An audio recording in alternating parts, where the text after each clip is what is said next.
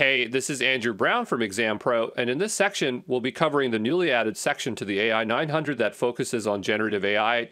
Generative AI, including technologies like ChatGPT, is becoming more recognized outside of tech circles. While it may seem magical in its ability to produce human-like content, it's actually based on advanced mathematical techniques from statistics, data science, and machine learning. Understanding these core concepts can help society envision new AI possibilities for the future. First, let's compare the differences between regular AI versus generative AI. AI refers to the development of computer systems that can perform tasks typically requiring human intelligence. These include problem solving, decision making, understanding natural language, recognizing speech and images, and more. The primary goal of traditional AI is to create systems that can interpret, analyze, and respond to human actions or environmental changes efficiently and accurately. It aims to replicate or simulate human intelligence in machines.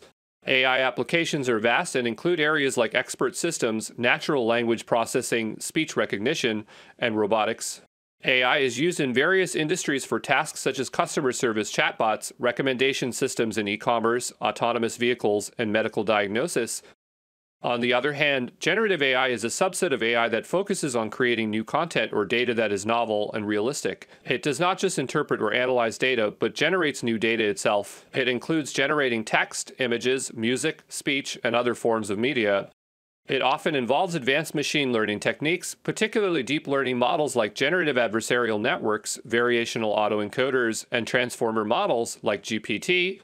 Generative AI is used in a range of applications, including creating realistic images and videos, generating human-like text, composing music, creating virtual environments, and even drug discovery. Some examples include tools like GPT for text generation, DALL-E for image creation, and various deep learning models that compose music. So let's quickly summarize the differences of regular AI with generative AI across three features: functionality, data handling, and applications.